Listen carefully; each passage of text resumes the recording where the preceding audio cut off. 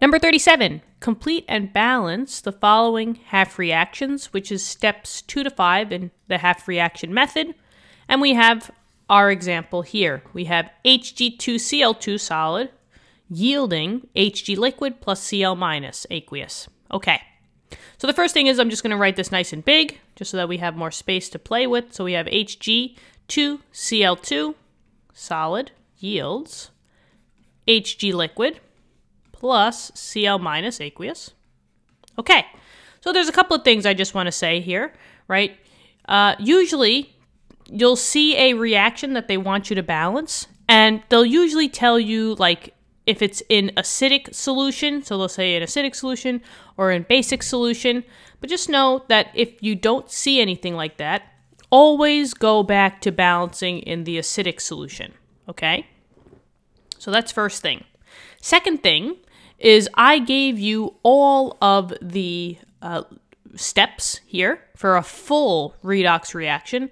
However, we only need to go up to step 5 in this case, okay? But I just wanted to give you all the ones so you could write it down. And the last thing is that I want to put an emphasis on just memorize these steps and memorize them in the numbers, okay? Because it's just like a big system here. You're going to keep doing the same thing over and over and over again. So it's just easier to kind of like memorize the flow and don't change up the numbers, because then things are going to get a little wonky, okay? All right, now let's ready. Now we're ready. Okay, so the first step we don't have to do, because the first step is always breaking it into a half reaction. However, we already have a half reaction here, so we don't have to do that step. Number 2 is we now are going to start balancing elements. We balance all elements except for hydrogen and oxygen. So I look at my reaction and I see, okay, I have a mercury, right? And it, matches up with the mercury, and I have a chlorine. Those are 2 elements that are not hydrogen or oxygen, so I have to balance them. Doesn't matter which one I start with. Let's start with mercury. Hg, right? And I have 2 of them here. I have mercury on this side, but I only have 1. So it looks like I have to put a number here, right? You can only add coefficients at this stage of the game. So what number would I put to give me a 2? Yeah, right? You got to put a 2 here. And that will balance out the mercuries. Okay? Now we just got to make sure that the chlorines are balanced. Well, let's see.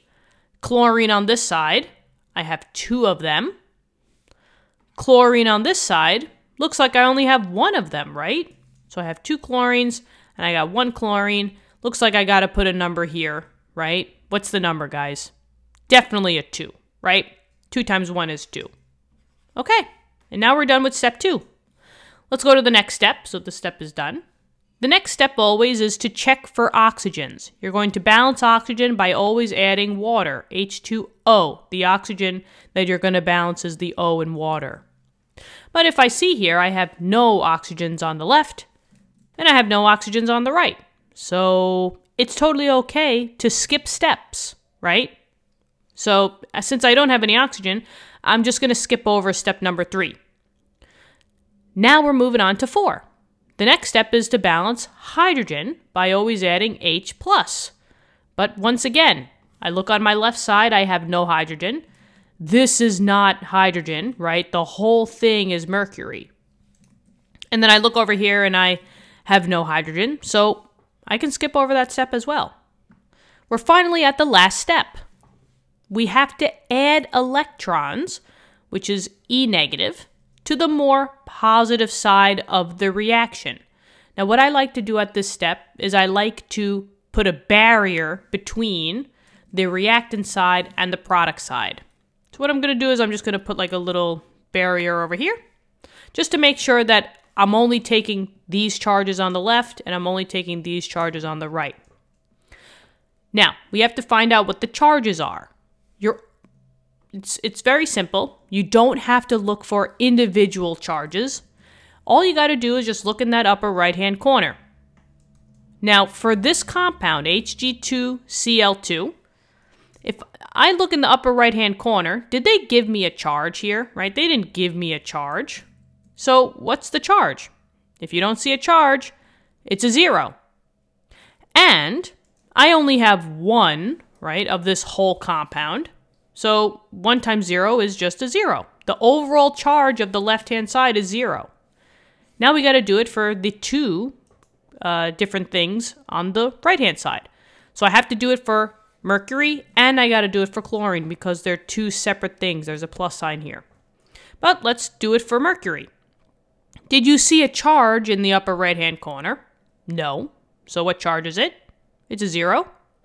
And I have 2 mercuries, but it doesn't matter. 2 times 0 is still 0. So there's a 0 there. Let's do it for chlorine now. In this case, I do see a charge in the upper right-hand corner. Now, it's just a negative. So what number is that? It's a -1. That's the only number that they don't have to give you, right? If it's a negative, it's a -1. If it's a positive, it's a +1. But if it's a -2, they have to say that, and so on and so forth. So we have a -1, but now how many chlorines did we have? We had 2 of them. So I have to multiply. 2 times a -1 is a -2. So now you have to combine those 2 charges, right? Because it's this plus this. So a 0 from the mercury plus a -2 from the chlorine. The overall charge would be a -2. Now, since I have my overall 2 charges, I can finally add the electrons. And you always add those electrons to the more positive side. Out of these 2 numbers, which one is more positive? The 0 is, right? If you think about it on a number line. So I know I'm going to be adding electrons here, and we represent electrons as E negative. But now the question is, how many electrons? 1 electron, 2, 3 electrons? Think of it as a number line.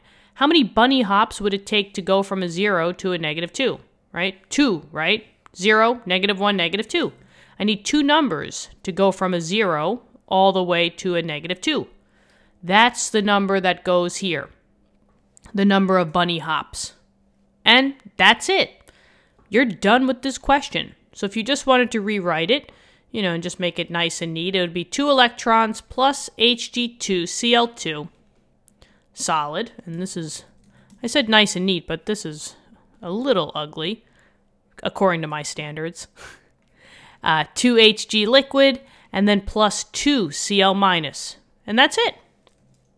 That's the final answer. Guys, what do you think? Hopefully this helped. Let me know in the comments if it did. If you want, you can like the video. That just gives me a heads up as to know if I'm doing my job right.